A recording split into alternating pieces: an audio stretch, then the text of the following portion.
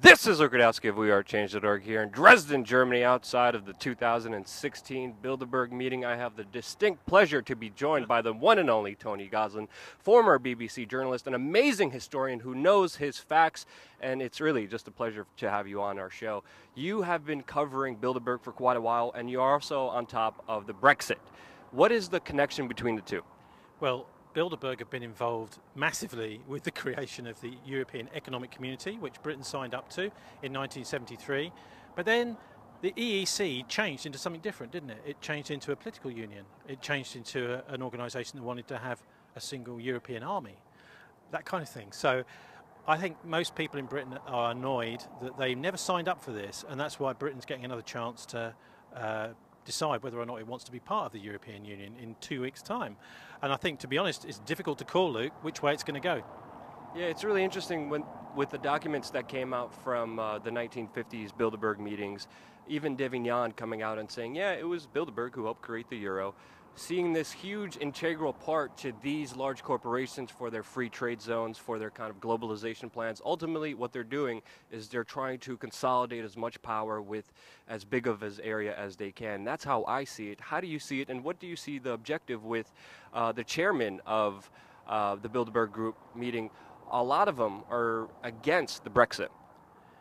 Well, they're all against Brexit. There isn't a single person going to be invited to this that's pro-Brexit. In fact, if anyone starts to say, oh, I think it might be a good idea if countries were to leave the European Union, there will be a little notebook will come out and their name will be marked down for removal.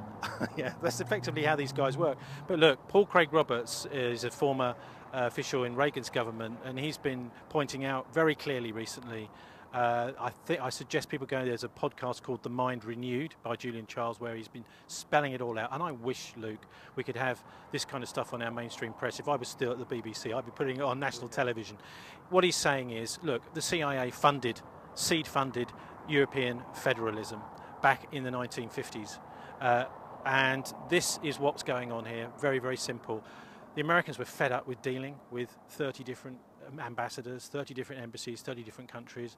Their little dream was, well, look, let's just have one that we can deal with. And so they spent a lot of money on what was called the European movement. And the Bilderberg was a part of that. What they were doing in the 1950s and 60s was bringing all the leaders of industry, media, politics together, and finance, of course, and saying, look, we've got a great idea here. Why don't we bring everyone together in a big free trade zone? And once those people were out of the way, then it became more of a political union. But they've got a whole load of politicians, mostly failed politicians, who have become commissioners, and there's a massive gravy train. The European MEPs have very little or no power, but they get a lot of money. They get a big staff. And the same with the European commissioners. If someone fails in politics in Britain, then they get snapped up as a European commissioner and they get a job there. A massive gravy train. So there's a big influence. And the thing people sometimes forget is nowadays almost all of our media, mainstream media, are corporations. They want a corporate-controlled Europe. They don't want a Europe for the people. And a lot of those corporations and a lot of those powers that be are inside, right in front of us at the Bilderberg meeting. There's also, from HSBC and Goldman Sachs, I was wondering what power forces do you see behind going against the Brexit and also a part of Bilderberg that you think are most influential and most powerful? Well, almost all the political parties now in Britain seem to be mostly for the European Union. And there's all sorts of reasons for that. For example, the British Green Party, when it was a grassroots party, was totally against the European Union. They used to deliberately send MEPs to Brussels and say that they were there just to negotiate a way out of it. So, but that's all changed, and there's been manoeuvring going on within the political parties. Those who are pro-European federalism tend to have been promoted through the parties, and we've had the whole era of Blair, right, and the Blairites in the Labour Party, although the Labour Party was traditionally against European federalism because of the way that it brought too much power under one roof, and although there's some guarantees for workers that the EU do, it's just a concentration of power in corporate hands. So once the politics has been co-opted by the EU, once the media has been co-opted by the EU, as they have, I mean, for example, the BBC get an enormous grant annually, they don't talk about it, from the European Union, then it's the rest of it is easy to do. So, I mean, I think the thing is that the refugee crisis and the financial crisis, Luke, have really started to concentrate people's minds. We are looking in the UK saying, thank God we kept the pound. If we hadn't, we'd be in the same sort of situation as some of these southern European countries now under the Euro system. So it's the refugee crisis, I think, which has really precipitated this within the Conservative Party. And the whole of the debate, really, it's interesting that the whole of the debate is happening from and by Conservatives. There's hardly anyone else involved in it.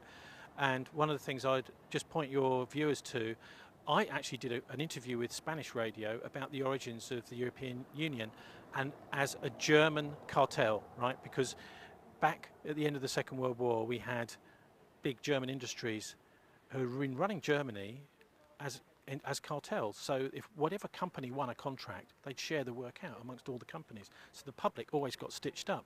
They wanted to roll this system out, and you know what they called it? They were talking about it in 1943 in Berlin.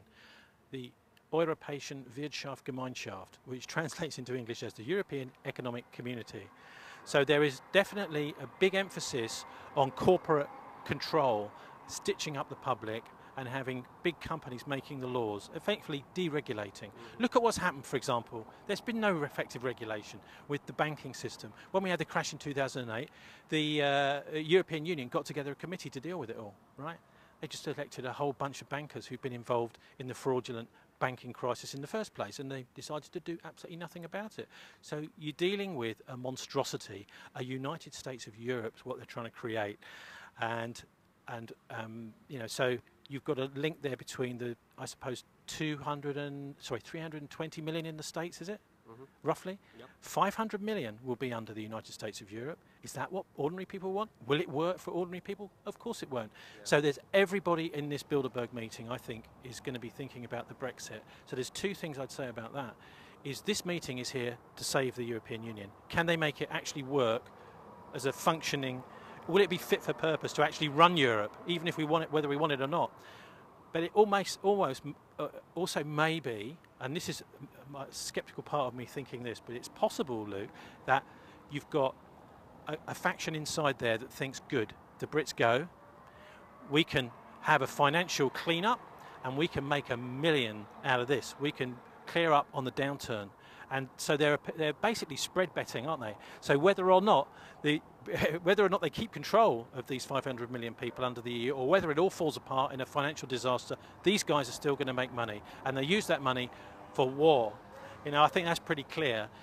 That's one thing that the Chancellor Schmidt from Germany's Defence Minister Andres von Bülow has been spelling out to the Germans in the press here. Anyone that's actually managed to read it, I think you can get it translated. But von Bülow is saying, look, anyone that goes into this meeting, there's one thing you've got to watch out for. Don't say anything against the Pentagon, otherwise they'll mark your name down.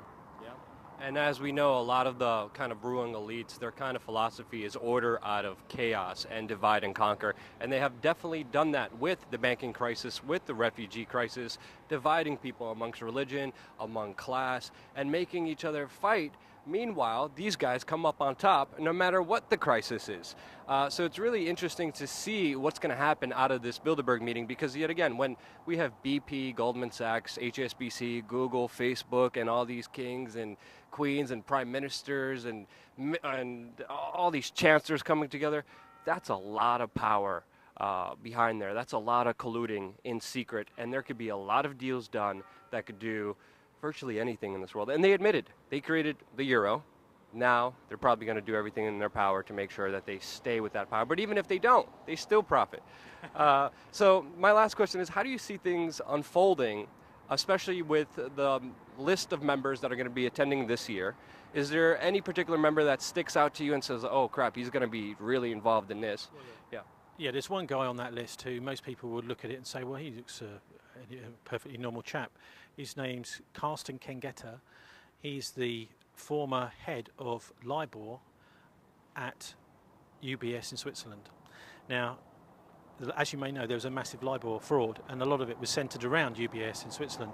A particular trader called Tom Hayes was working for Carsten Kengeta, and he's now doing 15 years in the UK. Even though he took into the courtroom, when he was prosecuted last year, he took the manual UBS gave him when he started work, how to fix the LIBOR rate. He took it and said, look, this was just part of my job when I was working for Carsten. in Switzerland. So he was then headhunted, Tom was, all the way around the banking world. And I just think the guy really needs to be out of jail. He's not the main man, he's the fall guy. And so Carsten then went on. I think maybe UBS decided that he was a little bit too hot to handle. So he's gone on to take over the German Stock Exchange, right? So he's come back to Germany. And now he wants to take over the London Stock Exchange. So I was chatting to the police chief guy over there earlier on saying, look, what are you doing here?